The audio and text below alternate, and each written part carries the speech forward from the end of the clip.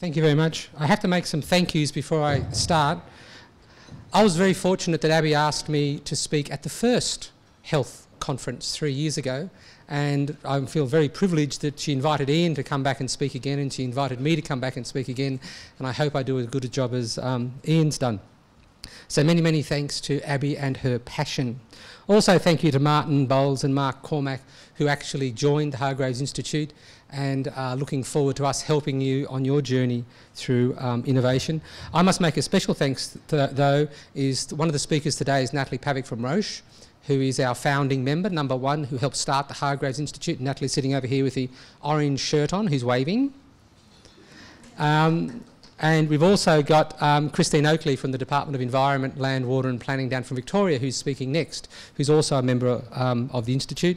We tried to get the Department of Defence along to talk about what they're doing, but they just couldn't fit it in their challenge. And also thanks to Roberta, because we are mentoring the Sydney office, and I spoke with the Sydney office on Friday. But the most exciting thing that we're involved with in the public sector is the Institute of Public Affairs ACT Innovation Awards. And if you don't know about the Innovation Awards, I suggest you go to their website. There was 84 applicants, which became 12 finalists. And for those 12 finalists, we are hosting them in Sydney with a study tour across a whole bunch of innovative organisations. So next year, my recommendation is if you've done something and you're keen, apply for that award, because the finalists win the prizes. Whether you actually then become the winner is a completely separate thing, but we're very, very pleased to be part of that, initiative. But my presentation today is about getting you to do innovation. And we heard from Martin saying that collaboration and open conversation are the keys that he's after.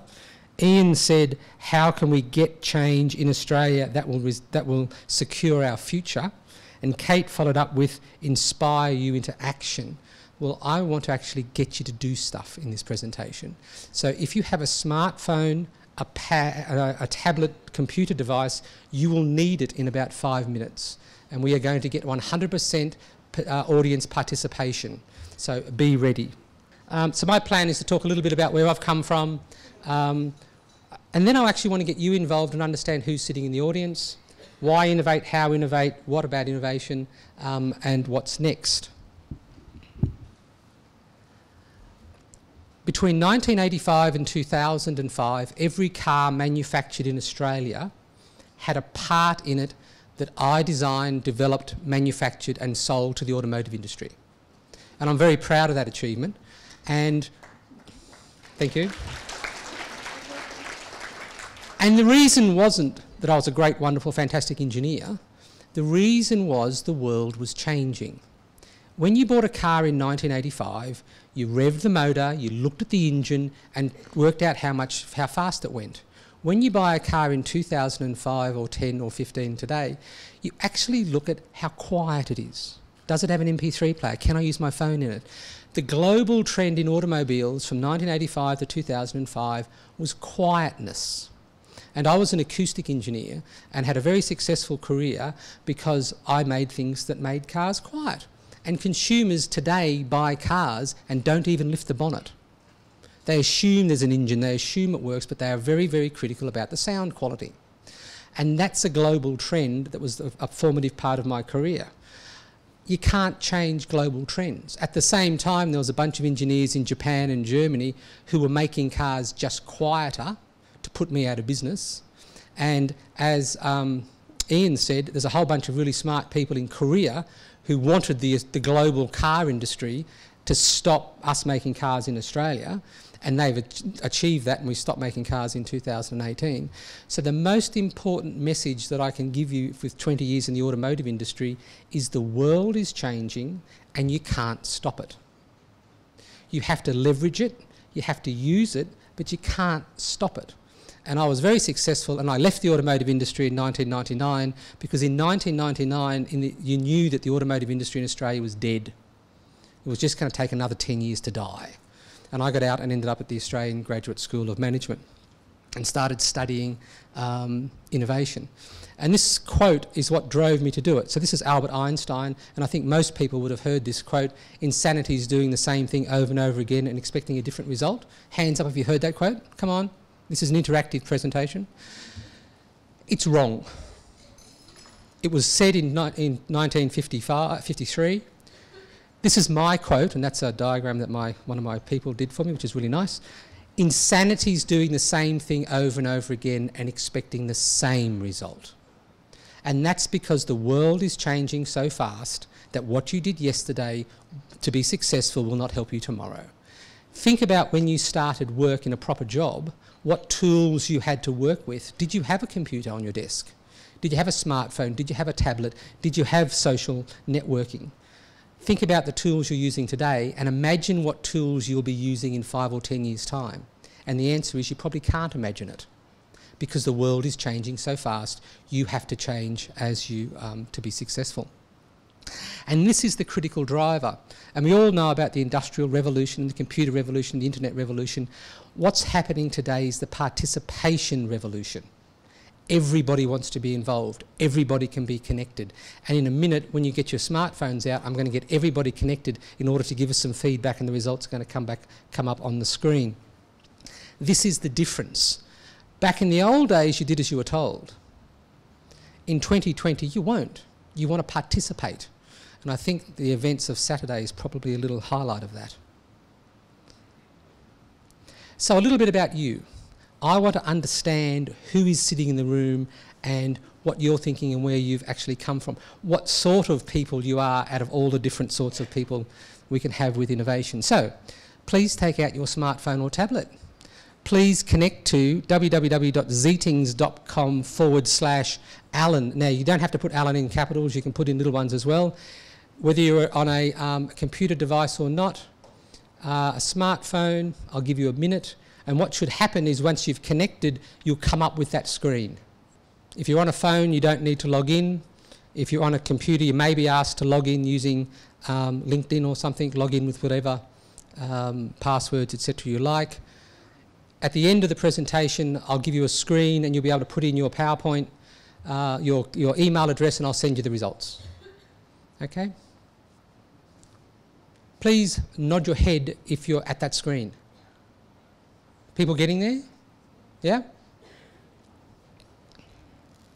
So while we're doing it, I also have to thank James and Christine, because Christine has given me 5 minutes of her presentation, and James Young, who is our representative down in Canberra here, who's going to wave, James, has given me 10 minutes of his presentation. So he's given me 10.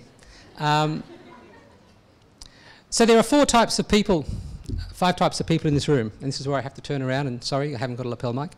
Some of you are team leaders who have innovation in your role. Some of you are team leaders who have self-nominated to be interested in innovation just because you want to.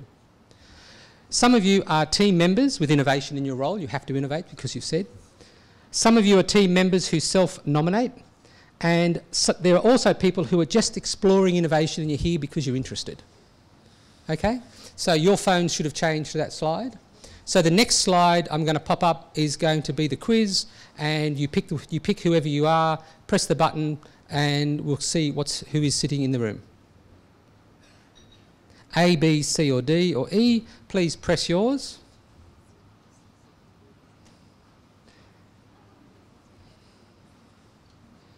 And the joy of technology is that our screen here, we can't see the score. So can I ask our tech person at the back, hello, what's the score of you can see the one right down the bottom? 19? 19? Everyone else can see it, I can't. Okay. Thank you very much if it falls off. So, the room is, if you add up the top 2, team leaders with innovation in your role and team members with innovation in the role, you have got 46, or half the room are people that have innovation in their role. If I had have asked this 5 years ago, it would have been 0, or maybe 2 years ago or 3 years ago. And the other half of the room are volunteers who are here because they're passionate about innovation and they want to try and do something about innovation. So let's just think about you and innovation for a second. So there's no more voting for about 3 or 4 slides, and then there's going to be some more selection. How many people in the room can drive a car?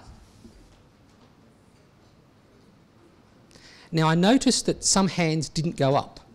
Now, that means that it's not that you can't drive a car, it's just that you don't drive a car and you haven't decided to learn, but you can still drive a car, true? It's just you haven't learnt to drive a car.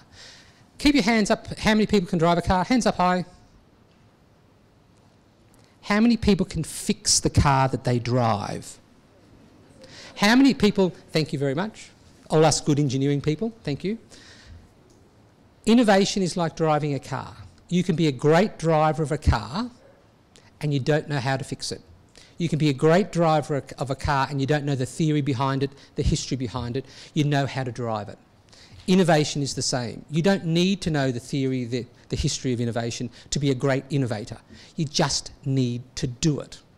And like driving a car, you only need to know a few little instructions, get your learner's licence, jump in the car with a friend is the most important, and off you go and drive a car. You may not be very good at the start, but you drive a car. Same with innovation. Learn a little bit and then start innovating is my recommendation, with someone to help you. When you first learned to drive a car, how many people did it in peak hour in Sydney? No. Roberta did. She told us this story and she pranged it the first time she did it.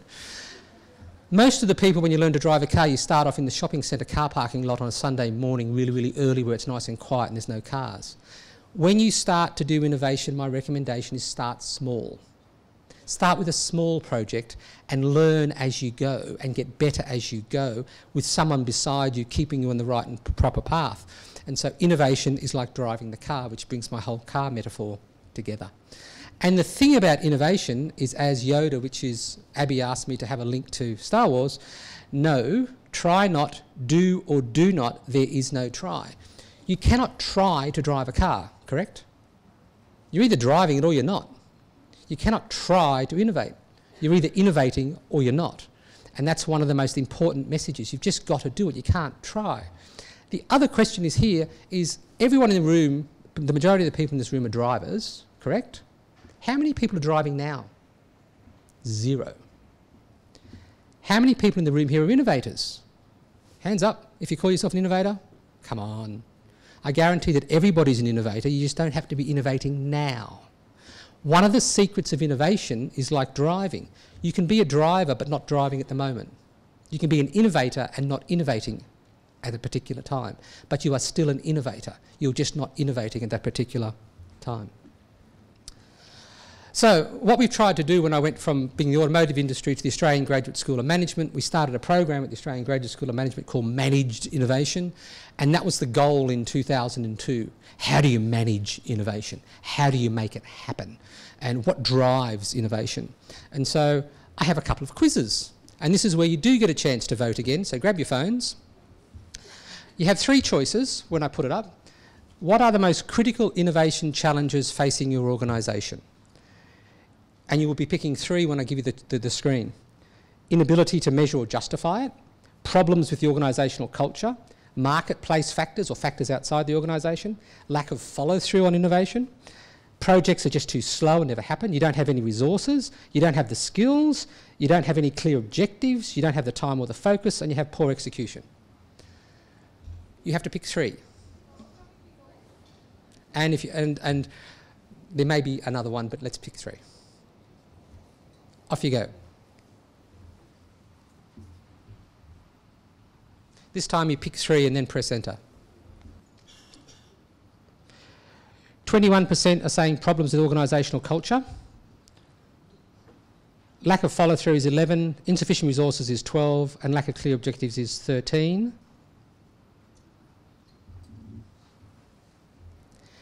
Innovation starts with people. Innovation culture is the goal. What we do at the Hargraves Institute is we mentor organisations to how do they improve their innovative culture. This is an international survey of 1,500 organisations of what they said to answer the exact same question, and the largest score is problems with organisational culture and mindset, which is exactly the same as your score. Lack of follow-through, insufficient resources and lack of time is exactly the same.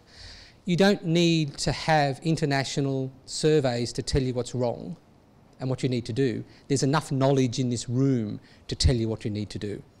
Let's try another one. These are 3 questions you have to again, but this is about your sector. What are the most critical innovation challenges facing your sector?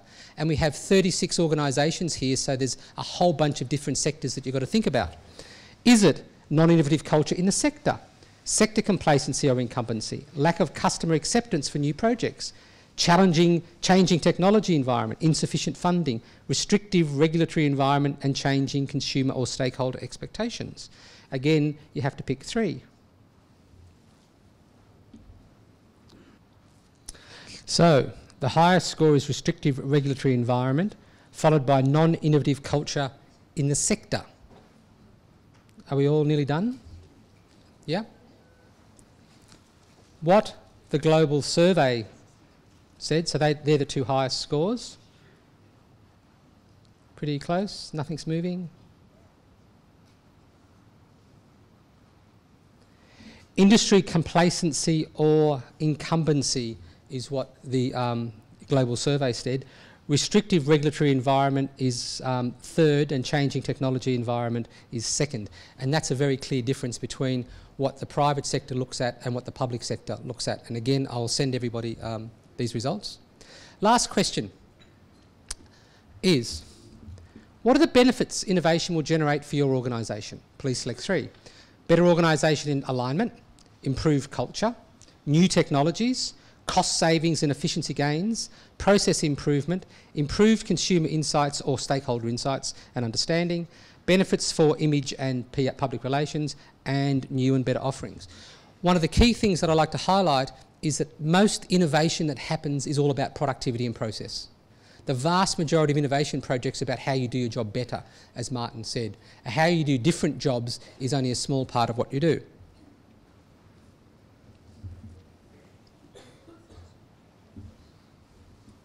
Process improvement, cost and efficiency gains, improved culture.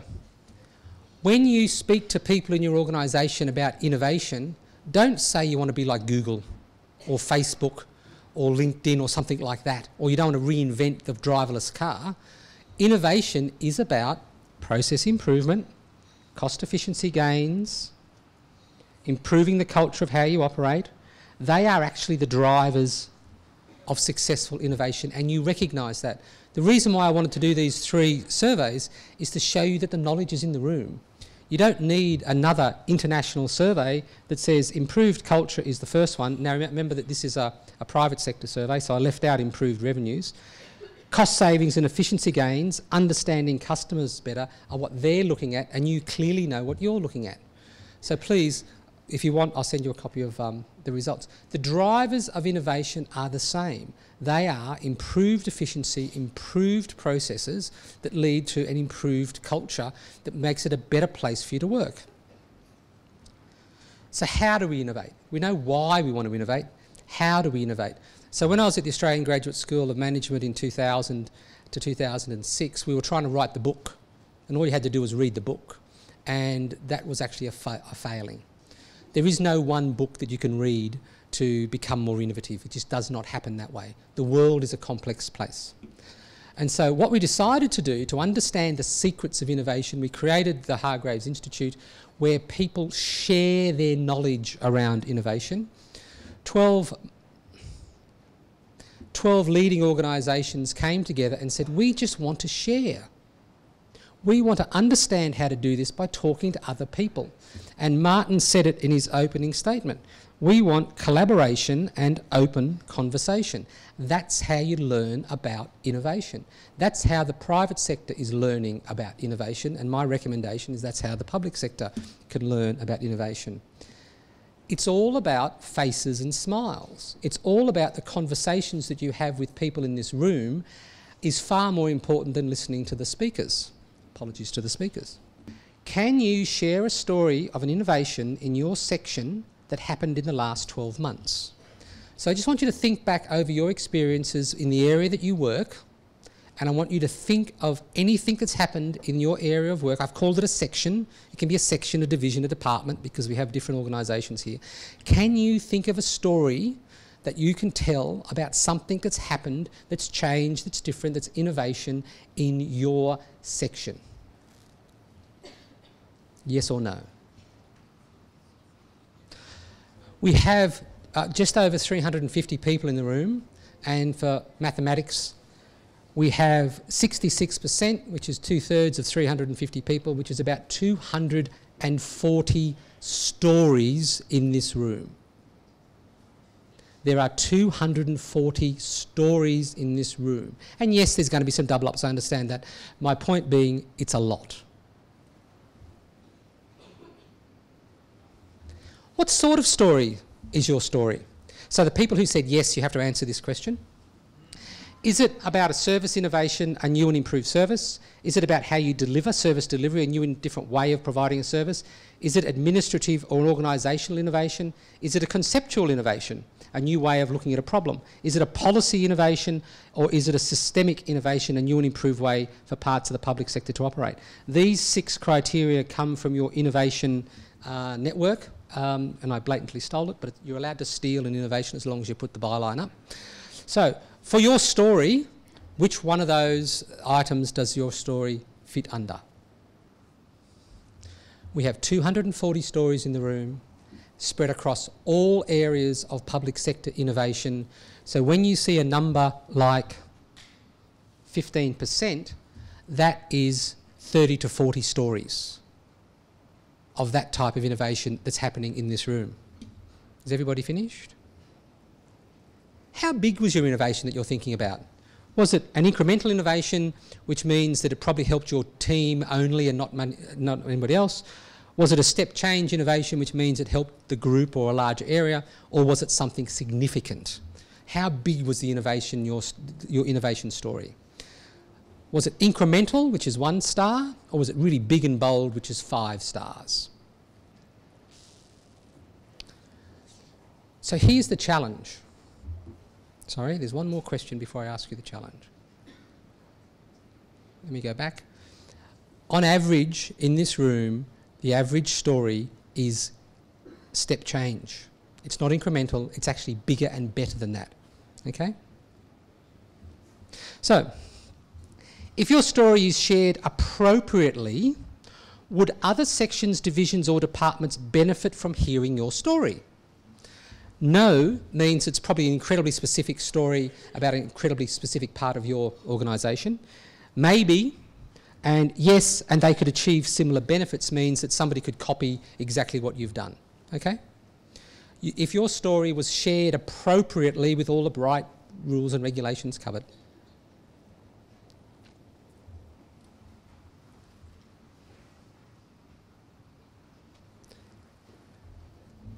So at this particular moment in time, in this room I have 240 stories that are all step change stories that rank 2.5 stars out of 5.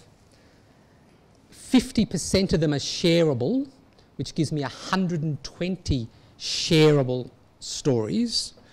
And if you then imagine that we got all those 120 shareable stories and we gave them to the 36 organisations in this room and they went through them, and let's be really, really tough, and let's assume that when you read all the stories, 90% of them didn't apply to you. You're left with 12 stories that are step change stories that apply to your section that you can implement in your section, because you've chosen 1 out of 10, that implement in your section. That's 1 innovation a month, every month, for the next 12 months before you come back to Abby's conference next year. And there would be 0 risk, because every single one of those stories has been implemented by another department, and you can go talk to them and they'll tell you how to do it and they'll tell you the benefits, and you will have a real story. The most risky thing you can do in innovation is go up to your boss and say, "Hey Martin, I was sitting in the coffee shop with a couple of mates and we came up with this really great idea. Give us $1 million and we're going to change health." And Martin's not very happy. If you go up to Martin and say, "Hey Martin, we were talking to another department and they implemented this innovation and it has been working and it delivered the results and they will come and show us how to do it and we need $1 million to do it. Can we talk to you?" Suddenly you got Martin's attention because it's lower risk. The idea of innovation and risk is linked together, but when you put collaboration and conversations in the two, you'll actually significantly reduce the risk. Remember, I've got 240 stories. Half of them are valuable to share. I then got you to throw out 90% of those stories to leave you with 12 that you selected that worked for your division, and that gives you one activity per month for the next 12 months. And you used zero creativity. So in the Australian newspaper today, it says, big Australian conference, how big companies can harness creative thinking. My recommendation, and I deal with lots of big companies, the most successful big companies don't. The most successful big companies become incredibly successful through conversations and collaboration and not taking risk, because they share stories with other people and they learn from other people, as compared to doing something that's pretty radical. And that's my key message in this presentation is you have the knowledge in this room, you have the stories in this room. There are 84 innovations that were put into the IPAA Innovation Awards, and I went and was the judge at 12 of the finalists were presenting, and I've done that job in multiple large organisations in the finance sector, in construction, and the innovations that I saw being presented were just as good as anything I've seen anywhere. The innovations happening in the public sector, which have happened, are just as good as any innovations happening anywhere. You can do it. You've got the knowledge, you've got the stories, you've got the information, you've just got to decide you can do it, and through collaboration you do it at zero risk. And so one of the key things that I love is when we coach and mentor organisations, it's how you can create an innovative culture and not risk stuff, and not spend huge amounts of money and waste it. So one of the key things that Hargreaves has found in its research over the last 10 years is there's 4 types of innovators in an organisation. There are the leaders, and we know they're the leaders, they're the team leaders. They may not be the Martins, because he doesn't innovate. The people who innovate are the people in the sections. The team leaders and the section leaders are the leaders that I'm talking about. And yes, there are the innovators who want to solve a problem. And then there's 2 other categories of people. There's a person we call the catalyst. And they are actually the most important. They are the people that make things happen. They help you. And the way we identify catalysts is just asking a simple question, and this is the one where I'm going to get you to put your hands up. If you have a problem in your job at work and you don't know how to solve it, and your boss and your team can't help you in that particular problem, do you have a go-to person that you would ring up and ask outside of your team and boss, who you'd ask to help you try to solve that problem, or have an idea to help to try to solve that problem? Do you have a go-to person that you ring up and ask that helps you in your business, in your day-to-day job? That go-to person, you notice not a lot of hands in the air? That go-to person is probably a catalyst. That's probably a person that other people ask, that's a connector, that helps people. They don't do the job for you. Definition of a catalyst is a chemical compound that accelerates a reaction and is not consumed by it. So knowing a catalyst is someone who can help you in your job but doesn't do your job for you. Then there's the last group of people, which are the peers. And the peers are the people that just happen not to be a catalyst, an innovator or a leader. They come to work every day, they do their job, and they get involved when they're asked to, but when they're not asked to, they don't get involved. They are the most important group, because they're the whole organisation. And when we do surveys, we find that 85% of the surveys are peers. They may be innovators, but they're just not innovating at a particular point in time. They may be too busy, they may be on a big project, but they are the critical ones, because they're the ones that probably have to implement the innovation, and nobody thinks about them. So when you're having your conversations and your collaborations, the most important people that you have to get involved are the peers, because they're the people that run the business, run your organisation while you're innovating, and they're the people that support what you do. And so when you want to create, and this is our Hargreaves secret, a chain reaction to produce an innovative culture, what you have to do, and this is the definition of a chain reaction stolen blatantly from the internet, a neutron hits a nucleus, smashes it apart, creates new compounds and new neutrons. A catalyst, this is innovative culture, a catalyst is about to help a group of their peers innovate something. The peers split into innovation teams, they release the value of what they're doing, they create an activity, and they then produce several more catalysts who know what's going on, and then on the reaction goes. The way you learn how to be an innovator is not going to innovation school. Can I teach you, put your hands up if you believe that I can teach you to drive a car from a PowerPoint deck? Correct. Can I teach you how to be innovative from a PowerPoint deck? No. Can I teach you to be creative from a PowerPoint deck? No. How do I teach you to be creative and innovative? I get you to do projects, and you learn as you go, and as you learn you get better, and then you create more projects, and projects beget projects. And when we train people to be innovative, or we teach them other tools, we only teach the people after they've done a project. So when you learn to drive a car, you get in there probably with in my particular case with my mum and dad. They taught me how to drive a car. And if you want to be better, then you go off and find someone who's a better driver than mum or dad, or you go off to a defensive driving school, but you do it after you've learned how to drive a car. You don't do it before you learn how to drive a car. So the secret to creating an innovative culture in your organisation is just to do stuff and learn and then do more stuff. And then the people that get engaged, you train them and you train more of them, and that creates the chain reaction. And the most important projects you do to achieve your goal at the start is little projects. Lots and lots of little projects. One of the members of the Hargraves Institute in the last 12 months undertook 1,000 innovation projects, and they had a staff of 6,000 people.